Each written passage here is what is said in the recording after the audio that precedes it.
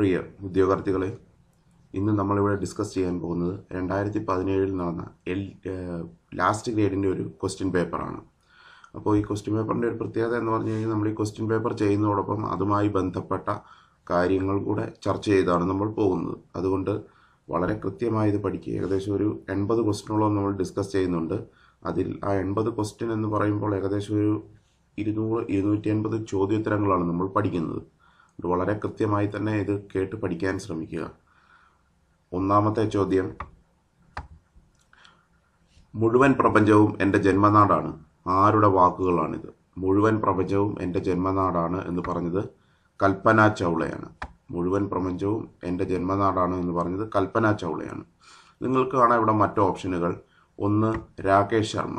രാകേഷ് ശർമ്മ എന്ന് പറയുന്നത് ഇന്ത്യയിലെ ആദ്യ ബഹിരാകാശ സഞ്ചാരിയാണ്. ഇന്ത്യയുടെ ആദ്യത്തെ ബഹിരാകാശ സഞ്ചാരിയാണ് രാകേഷ് ശർമ്മ. അദ്ദേഹം പോയത് 1984-ലാണ്. 1984-ലാണ് അദ്ദേഹം ആദ്യമായി ബഹിരാകാശ യാത്ര നടത്തിയത്. ഇനി മറ്റൊരു option Sunitha Williams. Sunitha Williams എന്ന് പറയുന്നത് ഇന്ത്യയുടെ രണ്ടാമത്തെ വനിതയാണ്. ബഹിരാകാശ സഞ്ചാരം നടത്തിയ രണ്ടാമത്തെ ഇന്ത്യൻ വനിതയാണ് സുനിത വില്യംസ്. വിക്രം സാരാഭായ്. അടുത്തത് വിക്രം സാരാഭായ്. വിക്രം സാരാഭായ് എന്ന് പറയുന്നത് ഇന്ത്യൻ ബഹിരാകാശ പദ്ധതിയുടെ പിതാവാണ്. ഇന്ത്യൻ ബഹിരാകാശ പദ്ധതിയുടെ പിതാവാണ് വിക്രം സാരാഭായ്. രണ്ടാമത്തെ ചോദ്യം: ഇന്ത്യയിലെ ഏക തേക്ക് മ്യൂസിയം സ്ഥിതി ചെയ്യുന്നത്? ഇന്ത്യയിലെ ഏക തേക്ക് മ്യൂസിയം സ്ഥിതി ചെയ്യുന്നത് നിലമ്പൂരാണ്. ഇന്ത്യയിലെ ഏക തേക്ക് മ്യൂസിയം സ്ഥിതി ചെയ്യുന്നത് നിലമ്പൂരാണ്. മറ്റ് ഓപ്ഷനുകൾ നമുക്കൊന്ന് നോക്കാം. പീച്ചി. പീച്ചി എന്ന് പറയുന്നത് എന്താണ്? വനഗവേഷണ കേന്ദ്രമാണ്. പീച്ചി എന്ന് പറയുന്നത് ഫോറസ്റ്റ് റിസർച്ച് സെൻ്ററാണ് പീച്ചി എന്ന് പറയുന്നത്. മറയൂര് എന്ന് പറയുന്നത് ചന്ദന മരങ്ങൾക്ക് പ്രസിദ്ധമാണ്. മറയൂര് എന്ന് പറയുന്നത് ചന്ദന മരങ്ങൾക്ക് പ്രസിദ്ധമാണ്. നെയ്യാർ. നെയ്യാർ എന്ന് പറയുന്നത് 2 പോയിന്റ് ഉണ്ട് അവിടെ. കേരളത്തിൻ്റെ തെക്കേ അറ്റത്തുള്ള നദിയാണ് നെയ്യാർ. അതുപോലെ തന്നെ കേരളത്തിലെ ആദ്യ ലയൺ സഫാരി പാർക്കാണ് നെയ്യാർ. കേരളത്തിൻ്റെ തെക്കേ അറ്റത്തുള്ള നദി നെയ്യാർ നദിയാണ്.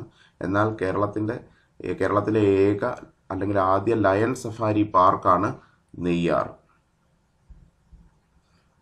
മൂന്നാമത്തെ ചോദ്യം: സമ്പൂർണ്ണ വിപ്ലവം എന്നത് ആരുടെ ആശയമാണ്? അല്ലെങ്കിൽ സമ്പൂർണ്ണ വിപ്ലവം എന്ന ആശയത്തിൻ്റെ ഉപജ്ഞാതാവ്? സമ്പൂർണ്ണ വിപ്ലവം എന്ന ആശയം ജയപ്രകാശ് നാരായണൻ്റേതാണ്. സമ്പൂർണ്ണ വിപ്ലവം എന്ന ആശയം ജയപ്രകാശ് നാരായണൻ്റേതാണ്. ഇവിടെ മറ്റ് ഓപ്ഷനുകൾ നമുക്കൊന്ന് നോക്കാം. ആദ്യത്തെ ഓപ്ഷൻ മദൻ മോഹൻ മാളവ്യ. മദൻ മോഹൻ മാളവ്യ എന്നതിന് പറയുന്നത് യാചകരുടെ രാജകുമാരൻ എന്നറിയപ്പെടുന്നത് മദൻ മോഹൻ മാളവ്യയാണ്. യാചകരുടെ രാജകുമാരൻ എന്നറിയപ്പെടുന്നത് മദൻ മോഹൻ മാളവ്യയാണ്. ഇനി ഓപ്ഷൻ ബി ശ്രദ്ധിക്കുക. ഗോപാൽ ഹരി ദേശ്മുഖ്. ഗോപാൽ ഹരി ദേശ്മുഖ് ലോകഹിതവാദി എന്നറിയപ്പെടുന്നത് ഗോപാൽ ഹരി ദേശ്മുഖാണ്. ലോകഹിതവാദി എന്നറിയപ്പെടുന്നത് ഗോപാൽ ഹരി ദേശ്മുഖാണ്. അടുത്ത option Annie Besant. Annie Besant Indian ദേശീയ പ്രസ്ഥാനത്തിൻ്റെ വന്ധ്യവയോധിക എന്നറിയപ്പെടുന്നയാളാണ്. ഇന്ത്യൻ ദേശീയ പ്രസ്ഥാനത്തിൻ്റെ വന്ധ്യവയോധിക എന്നറിയപ്പെടുന്നു. കൂടാതെ INCയുടെ ആദ്യ വനിതാ പ്രസിഡന്റാണ്. INCയുടെ ആദ്യ വനിതാ പ്രസിഡന്റും ഇന്ത്യൻ ദേശീയ പ്രസ്ഥാനത്തിൻ്റെ വന്ധ്യവയോധിക എന്നും അറിയപ്പെടുന്നു. നാലാമത്തെ ചോദ്യം: ഇന്ത്യൻ ദേശീയ പതാകയിലെ നിറങ്ങളുടെ ക്രമം? ഇന്ത്യൻ ദേശീയ പതാകയിലെ നിറങ്ങളുടെ ക്രമം കുങ്കുമം, വെള്ള, പച്ച എന്നിങ്ങനെയാണ്. ഇന്ത്യൻ ദേശീയ പതാകയിലെ നിറങ്ങളുടെ ക്രമം കുങ്കുമം, വെള്ള, പച്ച.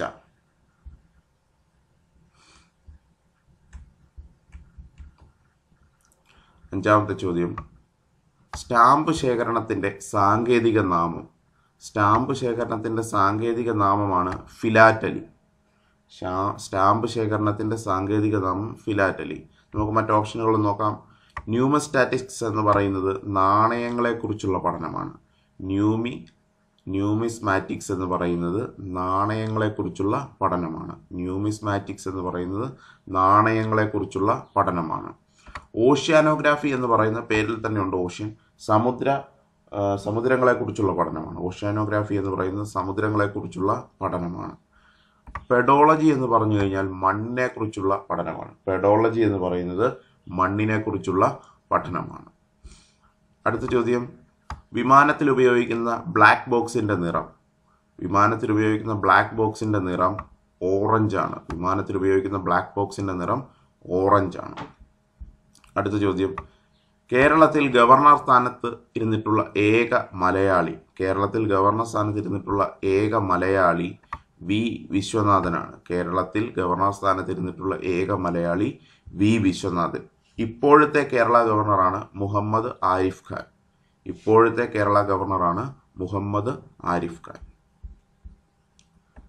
എട്ടാമത്തെ ചോദ്യം, ബംഗാൾ വിഭജനം നടപ്പിലാക്കിയ വൈസ്രോയി. ബംഗാൾ വിഭജനം നടപ്പിലാക്കിയ വൈസ്രോയി കഴ്സൺ പ്രഭുവാണ്. ബംഗാൾ വിഭജനം നടപ്പിലാക്കിയ വൈസ്രോയി കഴ്സൺ പ്രഭുവാണ്. ഇവിടെയുള്ള മറ്റ് ആളുകളുടെ പേരുകൾ നമുക്കൊന്ന് ശ്രദ്ധിക്കാം. കാനിങ് പ്രഭു. കാനിങ് പ്രഭു എന്ന് പറയുന്നത് ബ്രിട്ടീഷ് ഇന്ത്യയിലെ അവസാന ഗവർണർ ജനറലും വളരെ പ്രധാനപ്പെട്ട ഒരു പോയിന്റാണ്. ബ്രിട്ടീഷ് ഇന്ത്യയിലെ അവസാന ഗവർണർ ജനറലാണ്. അതുപോലെ ബ്രിട്ടീഷ് ഇന്ത്യയിലെ ആദ്യത്തെ വൈസ്രോയിയാണ്. ബ്രിട്ടീഷ് ഇന്ത്യയിലെ അവസാന ഗവർണർ ജനറലും ആദ്യത്തെ വൈസ്രോയിയുമാണ്. അടുത്ത റിപ്പൺ പ്രഭു. റിപ്പൺ പ്രഭു എന്ന് പറയുമ്പോൾ ജനകീയനായ വൈസ്രോയി എന്നറിയപ്പെടുന്ന ആളാണ് റിപ്പൺ പ്രഭു. ജനകീയനായ വൈസ്രോയി എന്നറിയപ്പെടുന്ന ആളാണ് റിപ്പൺ പ്രഭു. അതേപോലെ തന്നെ നാട്ടുഭാഷാ പത്ര നിയമം പിൻവലിച്ചതും റിപ്പൺ പ്രഭുവാണ്. വളരെ പ്രധാനപ്പെട്ടതാണ് ഈ രണ്ട് ചോദ്യവും. റിപ്പൺ പ്രഭു ജനകീയനായ വൈസ്രോയി എന്നും അറിയപ്പെടുന്നു. അതേപോലെ നാട്ടുഭാഷാ പത്ര നിയമം പിൻവലിച്ചതും ഈ റിപ്പൺ പ്രഭുവാണ്. അതുപോലെ മൗണ്ട് ബാറ്റൺ പ്രഭു. അടുത്ത ഓപ്ഷനാണ് മൗണ്ട് ബാറ്റൺ പ്രഭു. മൗണ്ട് ബാറ്റൺ പ്രഭു എന്ന് പറയുന്നത് സ്വതന്ത്ര ഇന്ത്യയിലെ ആദ്യത്തെ ഗവർണർ ജനറലാണ്. സ്വതന്ത്ര ഇന്ത്യയിലെ ആദ്യത്തെ ഗവർണർ ജനറലാണ് മൗണ്ട് ബാറ്റൺ പ്രഭു.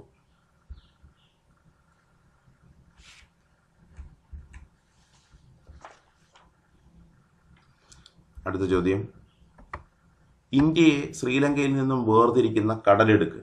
ഇന്ത്യയെ ശ്രീലങ്കയിൽ നിന്നും വേർതിരിക്കുന്ന കടലിടുക്കാണ് പാക് കടലിടുക്ക്. ഇന്ത്യയെ ശ്രീലങ്കയിൽ നിന്നും വേർതിരിക്കുന്ന കടലിടുക്കാണ് പാക് കടലിടുക്ക്. അടുത്ത ചോദ്യം, ആൻഡമാൻ നിക്കോബാർ ദ്വീപുകൾ സ്ഥിതി ചെയ്യുന്ന സമുദ്രം. ആൻഡമാൻ നിക്കോബാർ ദ്വീപുകൾ സ്ഥിതി ചെയ്യുന്ന സമുദ്രം ബംഗാൾ ഉൾക്കടലാണ്. ആൻഡമാൻ നിക്കോബാർ ദ്വീപുകൾ സ്ഥിതി ചെയ്യുന്ന സമുദ്രം ബംഗാൾ ഉൾക്കടലാണ്. അടുത്ത ചോദ്യം, ഗവർണറെ നിയമിക്കുന്നത് രാഷ്ട്രപതിയാണ്. ഗവർണറെ നിയമിക്കുന്നത് രാഷ്ട്രപതിയാണ്. ഇവിടെ നിങ്ങൾക്ക് കാണാം, രാഷ്ട്രപതിയും സുപ്രീം കോടതി ചീഫ് ജസ്റ്റിസും ഇവരെ പരസ്പരം സത്യപ്രതിജ്ഞ ചൊല്ലിക്കൊടുക്കുന്നവരാണ്. രാഷ്ട്രപതിക്ക് സുപ്രീം കോടതി ചീഫ് ജസ്റ്റിസ് സത്യപ്രതിജ്ഞ ചൊല്ലിക്കൊടുക്കുന്നു. സുപ്രീം കോടതി ചീഫ് ജസ്റ്റിസിന് രാഷ്ട്രപതി സത്യപ്രതിജ്ഞ ചൊല്ലിക്കൊടുക്കുന്നു.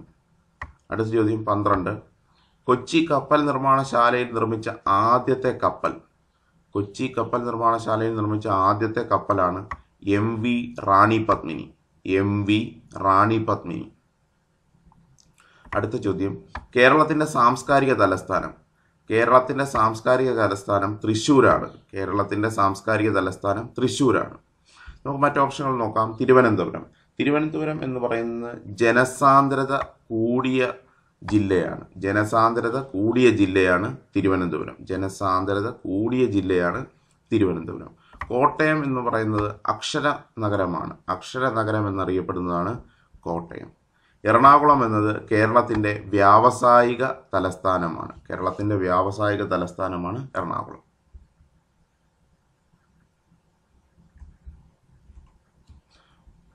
അടുത്ത ചോദ്യം, വൈക്കം സത്യാഗ്രഹം നടന്ന വർഷം. വൈക്കം സത്യാഗ്രഹം നടന്ന വർഷം 1924. വൈക്കം സത്യാഗ്രഹം നടന്നത് 1924. ഇവിടെയുള്ള വർഷങ്ങളിൽ 1942 പ്രധാനമാണ് കേരളത്തെ സംബന്ധിച്ച്. അത് കീഴരിയൂർ ബോംബ് കേസ് നടന്നത് 1942. കീഴരിയൂർ ബോംബ് കേസ് നടന്നത് 1942.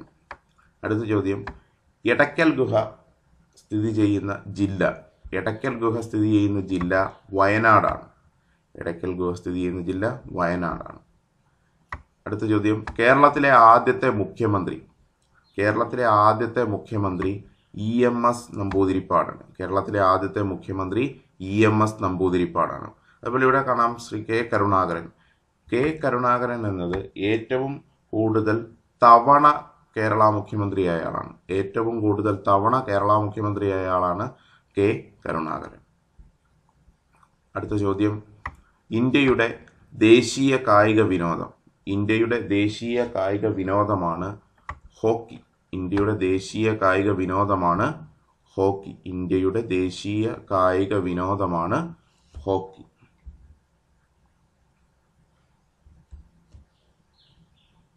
അടുത്ത ചോദ്യം, ഇന്ത്യയുടെ പ്രഥമ വിദ്യാഭ്യാസ ഉപഗ്രഹം.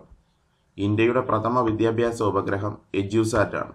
ഇന്ത്യയുടെ പ്രഥമ വിദ്യാഭ്യാസ ഉപഗ്രഹം എഡ്യൂസാറ്റ് ആണ്. ഇവിടെ നിങ്ങൾക്ക് കാണാം രോഹിണി. രോഹിണി എന്നത് ഇന്ത്യയിൽ നിന്നും വിക്ഷേപിച്ച ആദ്യ കൃത്രിമ ഉപഗ്രഹമാണ്. രോഹിണി എന്നത് ഇന്ത്യയിൽ നിന്നും വിക്ഷേപിച്ച ആദ്യ കൃത്രിമ ഉപഗ്രഹമാണ്. അടുത്തത് ഭാസ്കര എന്നൊരു ഓപ്ഷൻ ഉണ്ട്. ഭാസ്കര എന്ന് പറയുന്നത് ഇന്ത്യയുടെ രണ്ടാമത്തെ കൃത്രിമ ഉപഗ്രഹമാണ്.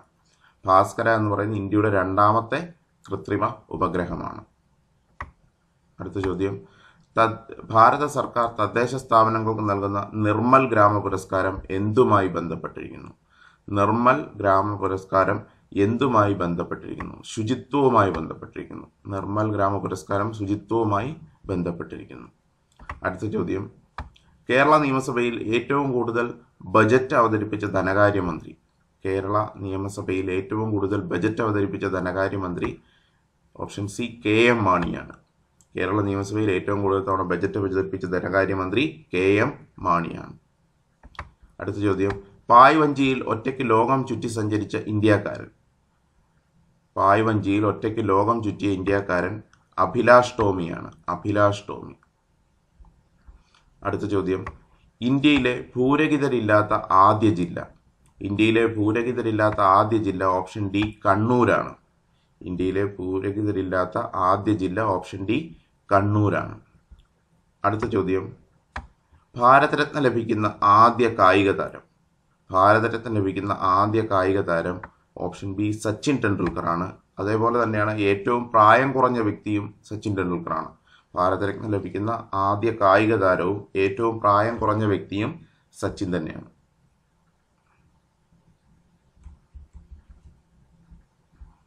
അടുത്ത ചോദ്യം, ജനസമ്പർക്ക പരിപാടിക്ക് ഐക്യരാഷ്ട്രസഭയുടെ അവാർഡ് ലഭിച്ച മുഖ്യമന്ത്രി. ജനസമ്പർക്ക പരിപാടിക്ക് ഐക്യരാഷ്ട്രസഭയുടെ അവാർഡ് ലഭിച്ച മുഖ്യമന്ത്രിയാണ് ഉമ്മൻചാണ്ടി. ഉമ്മൻചാണ്ടി.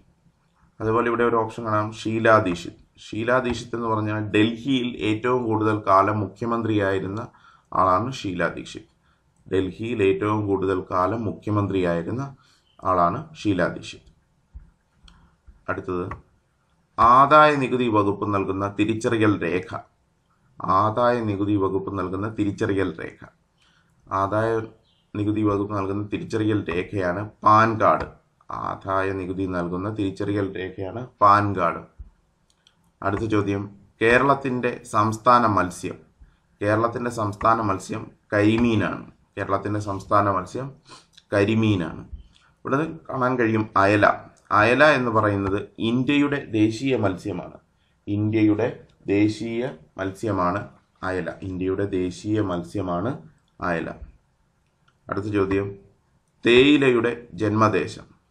തേയിലയുടെ ജന്മദേശം ചൈനയാണ്. തേയിലയുടെ ജന്മദേശം ചൈനയാണ്. അടുത്ത ചോദ്യം, കേരളത്തിലെ ലോക്സഭാ മണ്ഡലങ്ങളുടെ എണ്ണം.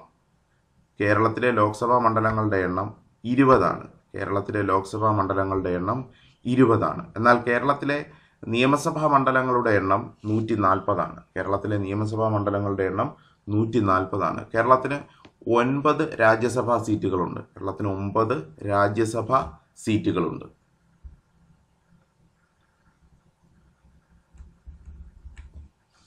അടുത്ത ചോദ്യം, ഉപദ്വീപീയ ഇന്ത്യയിലെ ഏറ്റവും ഉയർന്ന കൊടുമുടി. ഉപദ്വീപീയ ഇന്ത്യയിലെ ഏറ്റവും ഉയർന്ന കൊടുമുടി ആനമുടിയാണ്. ഉപദ്വീപീയ ഇന്ത്യയിലെ ഏറ്റവും ഉയർന്ന കൊടുമുടി ആനമുടിയാണ്. അടുത്ത ചോദ്യം, ഒന്നാം ഇന്ത്യൻ സ്വാതന്ത്ര്യ സമരം നടന്ന വർഷം. ഒന്നാം ഇന്ത്യൻ സ്വാതന്ത്ര്യ സമരം നടന്ന വർഷം ഓപ്ഷൻ ഡി 1857 ഒന്നാം ഇന്ത്യൻ സ്വാതന്ത്ര്യ സമരം നടന്ന വർഷം 1857 സ്ഥിരമായി ചോദിക്കുന്ന ഒരു ചോദ്യമാണ്, എവിടെയാണ് ഒന്നാം സ്വാതന്ത്ര്യ സമരം പൊട്ടിപ്പുറപ്പെട്ടത്? മീററ്റ്. ഇന്ത്യൻ സ്വാതന്ത്ര്യ സമരം പൊട്ടിപ്പുറപ്പെട്ടത് മീററ്റിലാണ്. അടുത്ത ചോദ്യം, ബ്രഹ്മ സമാജ സ്ഥാപകൻ. ബ്രഹ്മ സമാജ സ്ഥാപകൻ ഓപ്ഷൻ ബി രാജാറാം മോഹൻ റോയ് ആണ്. ബ്രഹ്മസമാജ സ്ഥാപകൻ രാജാറാം മോഹൻ റോയ് ആണ്. ഇവിടെ ഓപ്ഷൻ എ ഉണ്ട്, ദയാനന്ദ സരസ്വതി. സ്വാമി ദയാനന്ദ സരസ്വതിയാണ് ആര്യസമാജ സ്ഥാപകൻ. Arya Samaj സ്ഥാപകനാണ് Swami Dayananda Saraswati. Gopalakrishna Gokhale servants of India society സ്ഥാപിച്ചയാളാണ്. Servants of India society സ്ഥാപിച്ചയാളാണ് Gopalakrishna Gokhale. Swami വിവേകാനന്ദനാണ് Ramakrishna mission സ്ഥാപിച്ചത്. സ്വാമി വിവേകാനന്ദനാണ് രാമകൃഷ്ണ മിഷൻ സ്ഥാപിച്ചത്. അടുത്ത ചോദ്യം, ശ്രീ ശങ്കരാചാര്യരുടെ ജന്മസ്ഥലം. ശ്രീ ശങ്കരാചാര്യരുടെ ജന്മസ്ഥലമാണ് ഓപ്ഷൻ സി കാലടി. ശ്രീ ശങ്കരാചാര്യരുടെ ജന്മസ്ഥലമാണ് ഓപ്ഷൻ സി കാലടി. ഇവിടെ നമുക്ക് നോക്കാം ചെമ്പഴന്തി. ചെമ്പഴന്തി ശ്രീനാരായണ ഗുരുവിൻ്റെ ജന്മസ്ഥലമാണ്. ചെമ്പഴന്തി ശ്രീനാരായണ ഗുരുവിൻ്റെ ജന്മസ്ഥലമാണ്. അടുത്തത്, കേരളത്തിൽ കളിമണ്ണിൻ്റെ നിക്ഷേപം ഏറ്റവും കൂടുതലുള്ള സ്ഥലം. കേരളത്തിൽ കളിമണ്ണിൻ്റെ നിക്ഷേപം ഏറ്റവും കൂടുതലുള്ള സ്ഥലമാണ് കുണ്ടറ. കേരളത്തിൽ കളിമണ്ണിൻ്റെ നിക്ഷേപം ഏറ്റവും കൂടുതലുള്ള സ്ഥലമാണ് കുണ്ടറ. അടുത്ത ചോദ്യം, അതിവർഷം ഉണ്ടാകുന്നത് എത്ര വർഷത്തിലൊരിക്കലാണ്? അതിവർഷം ഉണ്ടാകുന്നത് 4 വർഷത്തിലൊരിക്കലാണ്. അതിവർഷം ഉണ്ടാകുന്നത് 4 വർഷത്തിൽ ഒരിക്കലാണ്. അടുത്ത ചോദ്യം, ഇന്ത്യയിൽ ബ്രിട്ടീഷ് ആധിപത്യത്തിന് അടിത്തറയിട്ട യുദ്ധം. ഇന്ത്യയിൽ ബ്രിട്ടീഷ് ആധിപത്യത്തിന് അടിത്തറയിട്ട യുദ്ധമാണ് പ്ലാസി യുദ്ധം. ഇന്ത്യയിൽ ബ്രിട്ടീഷ് ആധിപത്യത്തിന് അടിത്തറയിട്ട യുദ്ധമാണ് പ്ലാസി യുദ്ധം. ഇവിടെ നിങ്ങൾക്ക് കാണാം പാനിപ്പട്ട് യുദ്ധം. പാനിപ്പട്ട് യുദ്ധം ഇന്ത്യയിൽ മുഗൾ സാമ്രാജ്യത്തിന്, 3ാം പാനിപ്പട്ട് യുദ്ധമാണ് ഇന്ത്യയിൽ മുഗൾ സാമ്രാജ്യത്തിന്, 1ാം പാനിപ്പട്ട് യുദ്ധം 3അല്ല, 1ാം പാനിപ്പട്ട് യുദ്ധമാണ് ഇന്ത്യയിൽ മുഗൾ സാമ്രാജ്യത്തിന് അടിത്തറയിട്ട യുദ്ധം. ഇന്ത്യയിൽ മുഗൾ സാമ്രാജ്യത്തിന് അടിത്തറയിട്ട യുദ്ധമാണ് 1ാം പാനിപ്പട്ട് യുദ്ധം.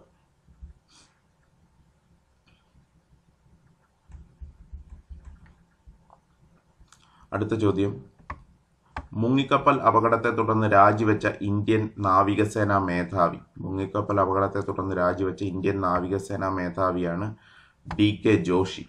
DK ജോഷി. അടുത്ത ചോദ്യം, ഇന്ത്യയിൽ ഭാഷാടിസ്ഥാനത്തിൽ സംസ്ഥാനങ്ങൾ രൂപപ്പെട്ടതെന്ന്. ഇന്ത്യയിൽ ഭാഷാടിസ്ഥാനത്തിൽ സംസ്ഥാനങ്ങൾ രൂപപ്പെട്ടത് 1956. ഇന്ത്യയിൽ ഭാഷാടിസ്ഥാനത്തിൽ സംസ്ഥാനങ്ങൾ രൂപപ്പെട്ടത് 1956. അടുത്ത ചോദ്യം, ആധുനിക കാലത്തെ മഹാത്ഭുതം എന്ന് ഗാന്ധിജി വിളിച്ചത്. ആധുനിക കാലത്തെ മഹാത്ഭുതം എന്ന് ഗാന്ധിജി വിളിച്ചത് ക്ഷേത്രപ്രവേശന വിളംബരത്തെയാണ്. ആധുനിക കാലത്തെ മഹാത്ഭുതം എന്ന് ഗാന്ധിജി വിളിച്ചത് ക്ഷേത്രപ്രവേശന വിളംബരത്തെയാണ്. ഇവിടെ ഗുരുവായൂർ സത്യാഗ്രഹമുണ്ട്. ഗുരുവായൂർ സത്യാഗ്രഹം നടന്നത് 1931. ഗുരുവായൂർ സത്യാഗ്രഹം 1934. വൈക്കം സത്യാഗ്രഹം ഗുരുവായൂർ സത്യാഗ്രഹം 1931. ഗുരുവായൂർ സത്യാഗ്രഹം 1931. വൈക്കം സത്യാഗ്രഹം 1924. വൈക്കം സത്യാഗ്രഹം 1924. അടുത്ത് കുണ്ടറ വിളംബരം. കുണ്ടറ വിളംബരം നടന്നത് 1809. 1809 കുണ്ടറ വിളംബരം നടന്നത്. 39, ലോക്സഭയിൽ അംഗമാകുന്നതിനുള്ള ഏറ്റവും കുറഞ്ഞ പ്രായം. ലോക്സഭയിൽ അംഗമാകുന്നതിനുള്ള ഏറ്റവും കുറഞ്ഞ പ്രായം 25 വയസ്സാണ്. ലോക്സഭയിൽ അംഗമാകുന്നതിനുള്ള ഏറ്റവും കുറഞ്ഞ പ്രായം 25 വയസ്സാണ്. ഇത് മറ്റൊരു രീതിയിൽ കഴിഞ്ഞ പ്രാവശ്യം ചോദിച്ചിരുന്നു. ഇന്ത്യയിൽ പ്രധാനമന്ത്രിയാകാനുള്ള ഏറ്റവും കുറഞ്ഞ പ്രായം. ഇന്ത്യയിൽ പ്രധാനമന്ത്രിയാകാനുള്ള ഏറ്റവും കുറഞ്ഞ പ്രായം അതും 25 വയസ്സ് തന്നെയാണ്. ഇതേ ചോദ്യം തന്നെയാണത്.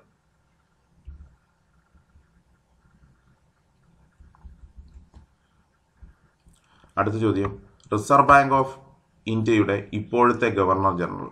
ഇപ്പോഴത്തെ ഗവർണർ ജനറൽ ശക്തികാന്ത ദാസ് ആണ്. റിസർവ് ബാങ്ക് ഓഫ് ഇന്ത്യയുടെ ഇപ്പോഴത്തെ ഗവർണർ ജനറൽ ശക്തികാന്ത ദാസ് ആണ്. അദ്ദേഹം 25ാമത്തെ റിസർവ് ബാങ്ക് ഗവർണറാണ്. 25ാമത്തെ reserve bank ഗവർണറാണ്.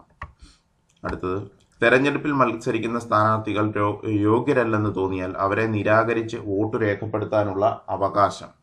തെരഞ്ഞെടുപ്പിൽ മത്സരിക്കുന്ന സ്ഥാനാർത്ഥികൾ യോഗ്യരല്ലെന്ന് തോന്നിയാൽ അവരെ നിരാകരിച്ച് വോട്ട് രേഖപ്പെടുത്താനുള്ള അവകാശമാണ് നിഷേധ വോട്ട്.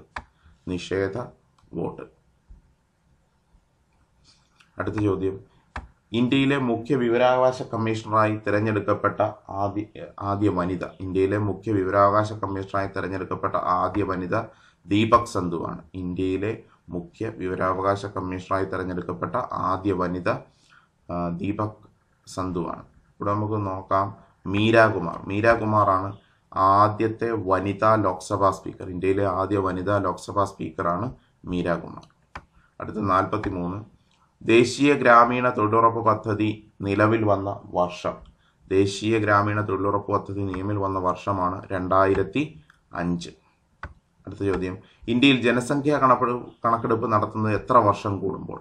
ഇന്ത്യയിൽ ജനസംഖ്യാ കണക്കെടുപ്പ് നടത്തുന്നത് 10 വർഷം കൂടുമ്പോഴാണ്. അടുത്ത ചോദ്യം, ഇന്ത്യയിലെ ഇപ്പോഴത്തെ മുഖ്യ തെരഞ്ഞെടുപ്പ് കമ്മീഷണർ. ഇന്ത്യയിലെ ഇപ്പോഴത്തെ മുഖ്യ തെരഞ്ഞെടുപ്പ് കമ്മീഷണർ സുനിൽ അറോറയാണ്. ഇന്ത്യയിലെ ഇപ്പോഴത്തെ മുഖ്യ തെരഞ്ഞെടുപ്പ് കമ്മീഷണർ സുനിൽ അറോറ.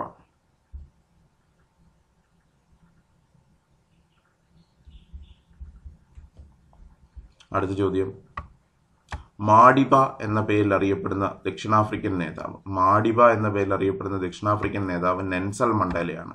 മാഡിബ എന്ന പേരിൽ അറിയപ്പെടുന്ന ദക്ഷിണാഫ്രിക്കൻ നേതാവ് നെൽസൺ മണ്ടേല. അടുത്ത ചോദ്യം, ഒളിമ്പിക്സിൽ ഇന്ത്യ ഏറ്റവും കൂടുതൽ മെഡൽ സ്വന്തമാക്കിയ വർഷം. ഒളിമ്പിക്സിൽ ഇന്ത്യ ഏറ്റവും കൂടുതൽ മെഡൽ സ്വന്തമാക്കിയ വർഷം 2012 ഒളിമ്പിക്സിനാണ്. ഒളിമ്പിക്സിൽ ഇന്ത്യ ഏറ്റവും കൂടുതൽ മെഡൽ സ്വന്തമാക്കിയത് 2012. അടുത്ത ചോദ്യം, കൂടംകുളം ആണവ നിലയത്തിന് സാങ്കേതിക സഹായം നൽകിയ രാജ്യം. കൂടംകുളം ആണവ നിലയത്തിന് സാങ്കേതിക സഹായം നൽകിയ രാജ്യം റഷ്യയാണ്. കൂടംകുളം ആണവ നിലയത്തിന് സാങ്കേതിക സഹായം നൽകിയ വിദേശ രാജ്യം റഷ്യയാണ്. ഈ കൂടംകുളം സമരവുമായി ബന്ധപ്പെട്ട വ്യക്തിയാണ് SP ഉദയകുമാർ. കൂടംകുളം സമരവുമായി ബന്ധപ്പെട്ട വ്യക്തിയാണ് SP ഉദയകുമാർ. 49. ഇന്ത്യക്ക് പുറത്ത് ആദ്യമായി ഇന്ത്യൻ പോസ്റ്റ് ഓഫീസ് സ്ഥാപിക്കപ്പെട്ടത് എവിടെ? ഇന്ത്യക്ക് പുറത്ത് ആദ്യമായി ഇന്ത്യൻ പോസ്റ്റ് ഓഫീസ് സ്ഥാപിക്കപ്പെട്ടത് അന്റാർട്ടിക്കയിലാണ്. ഇന്ത്യക്ക് പുറത്ത് ആദ്യമായി ഇന്ത്യൻ പോസ്റ്റ് ഓഫീസ് സ്ഥാപിക്കപ്പെട്ടത് അന്റാർട്ടിക്കയിൽ. അടുത്ത ചോദ്യം, ഭൂമിയുടെ ഇരട്ട എന്നറിയപ്പെടുന്ന ഗ്രഹം. ഭൂമിയുടെ ഒരു ഇരട്ട എന്നറിയപ്പെടുന്ന ഗ്രഹം ശുക്രനാണ്. എന്നാൽ ഭൂമിയുടെ അപരൻ എന്നറിയപ്പെടുന്ന ഉപഗ്രഹമാണ് ടൈറ്റൻ. ഭൂമിയുടെ അപരൻ എന്നറിയപ്പെടുന്ന ഉപഗ്രഹമാണ് ടൈറ്റൻ. അടുത്ത ചോദ്യം, വിദ്യാഭ്യാസം മൗലിക അവകാശമായി മാറിയത് ഏത് ഭരണഘടനാ ഭേദഗതി അനുസരിച്ചാണ്? വിദ്യാഭ്യാസം മൗലിക അവകാശമായി മാറിയത് ഏത് ഭരണഘടനാ ഭേദഗതി അനുസരിച്ചാണ്? അത് ഓപ്ഷൻ സി 86-ാം ഭരണഘടനാ ഭേദഗതി 2002. 2002-ലെ 86-ാം ഭരണഘടനാ ഭേദഗതി പ്രകാരമാണ് വിദ്യാഭ്യാസം മൗലിക അവകാശമായി മാറിയത്. ഇവിടെ നോക്കാം 42-ാം ഭേദഗതി. 42-ാം ഭേദഗതി 1976-ലാണ്. അത് മിനി കോൺസ്റ്റിറ്റ്യൂഷൻ എന്നറിയപ്പെടുന്ന ഭരണഘടനാ ഭേദഗതിയാണ്. 42-ാം ഭേദഗതി 1976-ലാണ്. അത് മിനി കോൺസ്റ്റിറ്റ്യൂഷൻ എന്നറിയപ്പെടുന്ന ഭരണഘടനാ ഭേദഗതിയാണ്.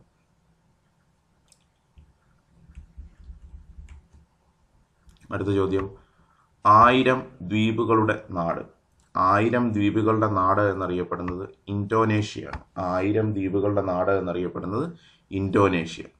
അടുത്ത ചോദ്യം, ലോക ബാങ്കിന്റെ ആസ്ഥാനം. ലോക ബാങ്കിന്റെ ആസ്ഥാനം വാഷിംഗ്ടൺ ആണ്. ലോക ബാങ്കിന്റെ ആസ്ഥാനം വാഷിംഗ്ടൺ. ലോക ബാങ്കിന്റെ ആസ്ഥാനം വാഷിംഗ്ടൺ. അടുത്ത ചോദ്യം, ശാന്തി നികേതൻ സ്ഥിതി ചെയ്യുന്ന സംസ്ഥാനം. ശാന്തി നികേതൻ സ്ഥിതി ചെയ്യുന്ന സംസ്ഥാനമാണ് പശ്ചിമ ബംഗാൾ. ശാന്തി നികേതൻ സ്ഥിതി ചെയ്യുന്ന സംസ്ഥാനം പശ്ചിമ ബംഗാൾ. അടുത്ത ചോദ്യം, ഒറീസയുടെ ദുഃഖം എന്നറിയപ്പെടുന്ന നദി. ഒറീസയുടെ ദുഃഖം എന്നറിയപ്പെടുന്ന നദിയാണ് മഹാനദി. മഹാനദി. മഹാനദിയിലാണ് ഹിരാക്കുഡ് അണക്കെട്ട്. മഹാനദിയിലാണ് ഹിരാക്കുഡ് അണക്കെട്ട്.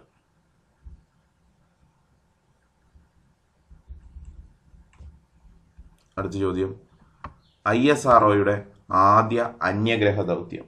ISROയുടെ ആദ്യ അന്യഗ്രഹ ദൗത്യമാണ് മംഗൾയാൻ. ISROയുടെ ആദ്യ അന്യഗ്രഹ ദൗത്യമാണ് മംഗൾയാൻ.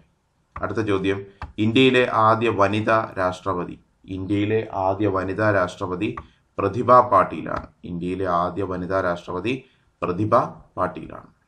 അടുത്ത ചോദ്യം, കേരളത്തിൽ ഏറ്റവും കൂടുതൽ നിയമസഭാംഗങ്ങളുള്ളത്. കേരളത്തിലല്ല, ഇന്ത്യയിൽ ഏറ്റവും കൂടുതൽ നിയമസഭാംഗങ്ങളുള്ളത് എവിടെയാണ് എന്നുള്ളതാണ്. Option C Uttar Pradesh. ഏറ്റവും കൂടുതൽ നിയമസഭാംഗങ്ങളുള്ളത് ഉത്തർപ്രദേശിലാണ്. കേരളത്തിൽ 141 നിയമസഭാംഗങ്ങളുണ്ട്. കേരളത്തിൽ 141 നിയമസഭാംഗങ്ങളുണ്ട്. 140 പേര് തിരഞ്ഞെടുക്കപ്പെടുന്നതും ഒരാൾ ആംഗ്ലോ ഇന്ത്യനും. 140 പേര് തിരഞ്ഞെടുക്കപ്പെടുന്നതും ഒരാൾ ആംഗ്ലോ ഇന്ത്യനും. അടുത്ത ചോദ്യം, സുപ്രീം കോടതി ജഡ്ജിയുടെ വിരമിക്കൽ പ്രായം. സുപ്രീം കോടതി ജഡ്ജിയുടെ വിരമിക്കൽ പ്രായം 65 വയസ്സ്. സുപ്രീം കോടതി ജഡ്ജിയുടെ വിരമിക്കൽ പ്രായം 65 വയസ്സാണ്. അടുത്ത ചോദ്യം, സംസ്ഥാന വനിതാ കമ്മീഷൻ ചെയർപേഴ്സൺ. സംസ്ഥാന വനിതാ കമ്മീഷൻ ചെയർപേഴ്സൺ ആണ് MC ജോസഫൈൻ. MC Josephine. ഇവിടെ നിങ്ങൾക്ക് കാണാം സുഗതകുമാരി. സുഗതകുമാരിയാണ് സംസ്ഥാന വനിതാ കമ്മീഷന്റെ ആദ്യ ചെയർമാൻ. സുഗതകുമാരിയാണ് സംസ്ഥാന വനിതാ കമ്മീഷന്റെ ആദ്യ ചെയർമാൻ. സംസ്ഥാന വനിതാ കമ്മീഷന്റെ ആദ്യ ചെയർമാനാണ് സുഗതകുമാരി. അടുത്ത ചോദ്യങ്ങൾ, ചലന നിയമങ്ങൾ ആവിഷ്കരിച്ച ശാസ്ത്രജ്ഞൻ. ചലന നിയമങ്ങൾ ആവിഷ്കരിച്ച ശാസ്ത്രജ്ഞനാണ് ഐസക് ന്യൂട്ടൺ. ചലന നിയമങ്ങൾ ആവിഷ്കരിച്ച ശാസ്ത്രജ്ഞനാണ് ഐസക് ന്യൂട്ടൺ. ഇവിടെ നിങ്ങൾക്ക് കാണാം റോബർട്ട് ബോയിൽ. റോബർട്ട് ബോയിൽ എന്ന് പറയുന്നത് കെമിസ്ട്രിയുടെ പിതാവാണ് റോബർട്ട് ബോയിൽ. കെമിസ്ട്രിയുടെ പിതാവാണ് റോബർട്ട് ബോയിൽ. കെമിസ്ട്രിയുടെ പിതാവാണ് റോബർട്ട് ബോയിൽ. എന്നാൽ ആധുനിക കെമിസ്ട്രിയുടെ പിതാവാണ് ലാവോസിയർ. കെമിസ്ട്രിയുടെ പിതാവ് റോബർട്ട് ബോയിലും ആധുനിക കെമിസ്ട്രിയുടെ പിതാവ് ലാവോസിയയുമാണ്. അടുത്തൊരു option John Dalton. John Dalton എന്ന് പറയുന്നത് ആറ്റം കണ്ടുപിടിച്ച വ്യക്തിയാണ്. ജോൺ ഡാൾട്ടൺ എന്ന് പറയുന്നത് ആറ്റം കണ്ടുപിടിച്ച വ്യക്തിയാണ്.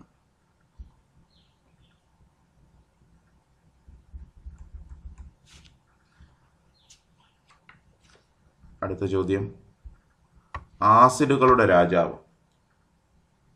ആസിഡുകളുടെ രാജാവ് എന്നറിയപ്പെടുന്നത് സൾഫ്യൂരിക് ആസിഡാണ്.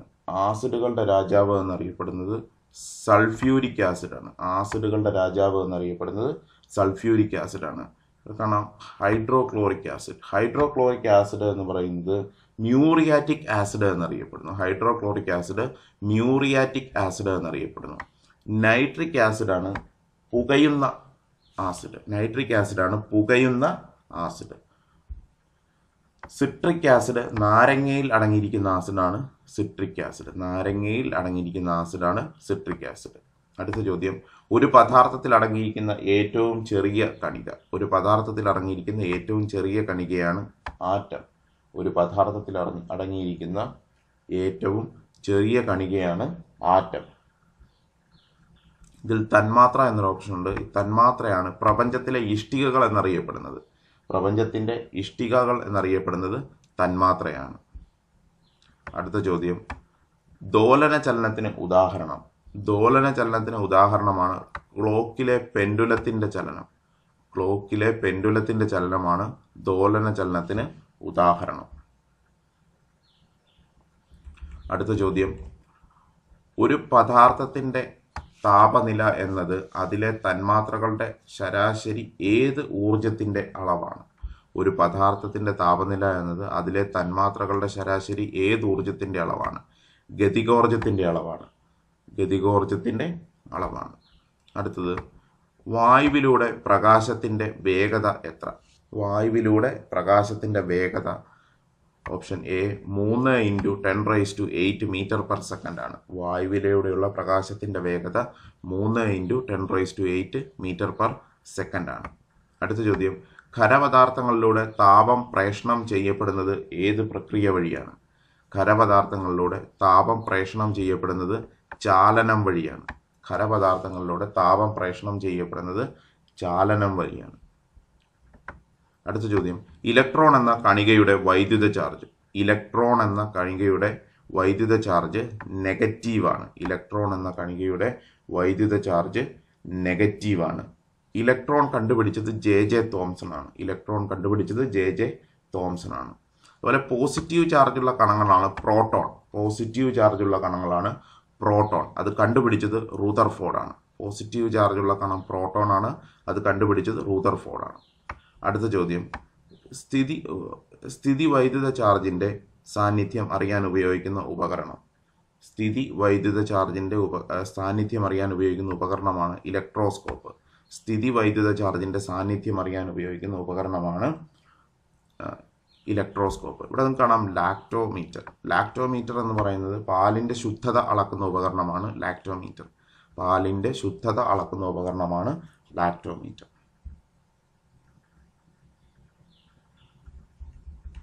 ഉപ്പിന്റെ രാസനാമം. അടുത്ത ചോദ്യമാണ് ഉപ്പിന്റെ രാസനാമം. ഉപ്പിൻ്റെ രാസനാമം സോഡിയം ക്ലോറൈഡ്. ഉപ്പിൻ്റെ രാസനാമമാണ് സോഡിയം ക്ലോറൈഡ്. ഇവിടെ നമുക്ക് കാണാം പൊട്ടാസ്യം ക്ലോറൈഡ്. പൊട്ടാസ്യം ക്ലോറൈഡ് എന്ന് പറയുന്നത് ഇന്ദുപ്പാണ്. ഇന്ദുപ്പിൻ്റെ മറ്റൊരു പേരാണ്. ഇന്ദുപ്പ് രാസപരമായി അറിയപ്പെടുന്നതാണ് പൊട്ടാസ്യം ക്ലോറൈഡ്.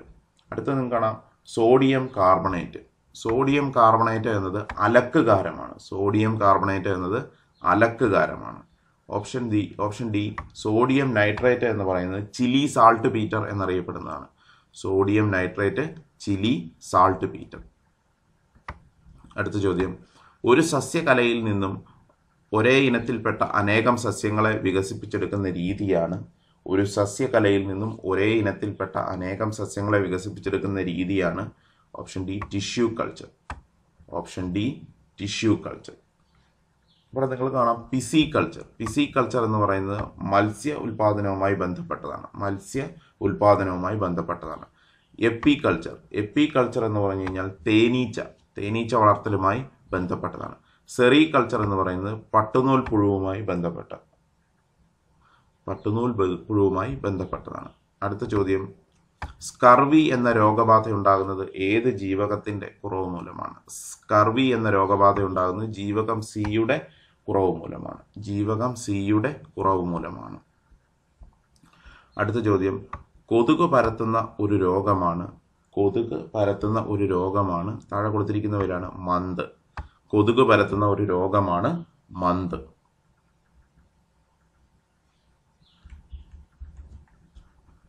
അടുത്ത ചോദ്യം, ഒരു കോശത്തിലെ ഊർജ നിർമ്മാണ കേന്ദ്രമാണ് മൈറ്റോകോൺട്രിയ. ഒരു കോശത്തിലെ ഊർജ നിർമ്മാണ കേന്ദ്രമാണ് മൈറ്റോകോൺട്രിയ. അടുത്ത ചോദ്യം, സൂര്യപ്രകാശം പതിക്കുമ്പോൾ ശരീരത്തിൽ ഉൽപ്പാദിപ്പിക്കപ്പെടുന്ന ജീവകം. സൂര്യപ്രകാശം പതിക്കുമ്പോൾ ശരീരത്തിൽ ഉൽപ്പാദിപ്പിക്കപ്പെടുന്ന ജീവകമാണ് ജീവകം ഡി. സൂര്യപ്രകാശം പതിക്കുമ്പോൾ ശരീരത്തിൽ ഉൽപ്പാദിപ്പിക്കപ്പെടുന്ന ജീവകമാണ് ജീവകം ഡി. അടുത്ത ചോദ്യം, ഒരു ആഹാര ശൃംഖലയിലെ ആദ്യത്തെ കണ്ണി സസ്യങ്ങളാണ്. അടുത്ത ചോദ്യം, ജലദോഷത്തിന് കാരണമായ രോഗാണു വൈറസാണ്. അടുത്ത ചോദ്യം, മലിനമായ ആഹാരം, ജലം എന്നിവയിലൂടെ പകരുന്ന രോഗമാണ് കോളറ. മലിനമായ ആഹാരം, ജലം എന്നിവയിലൂടെ പകരുന്ന രോഗമാണ് കോളറ. അടുത്തത് 79, രക്തം കട്ട പിടിക്കാൻ സഹായിക്കുന്ന ജീവകമാണ് ജീവകം കെ. ജീവകം കെ ആണ് രക്തം കട്ട പിടിക്കാൻ സഹായിക്കുന്ന ആദ്യ ജീവകം. ഇവിടെ നമുക്ക് ഓപ്ഷൻ സി കാണാം. കൃത്രിമമായി ഉണ്ടാക്കിയ ആദ്യ ജീവകമാണ് ജീവകം സി. അടുത്ത ചോദ്യം, ഓർണിത്തോളജി എന്നത് ഏതുമായി ബന്ധപ്പെട്ടതാണ്? ഓർണിത്തോളജി എന്നത് പക്ഷികളെക്കുറിച്ചുള്ള പഠനമാണ്. ഇവിടെ നിങ്ങൾക്ക് കാണാം ചന്ദ്രനെക്കുറിച്ചുള്ള പഠനമാണ് സെലനോളജി. ഈ ക്ലാസ്സുകൾ നിങ്ങൾക്ക് ഇഷ്ടമായെങ്കിൽ സബ്സ്ക്രൈബ് ചെയ്യുക. നമ്മളെ കൂടെ ബെല്ലൈക്കൺ കൂടെ ക്ലിക്ക് ചെയ്താൽ മാത്രമേ നമ്മൾ അപ്ലോഡ് ചെയ്യുന്ന പുതിയ വീഡിയോസ് നിങ്ങൾക്ക് കിട്ടുകയുള്ളൂ. Okay, thank you.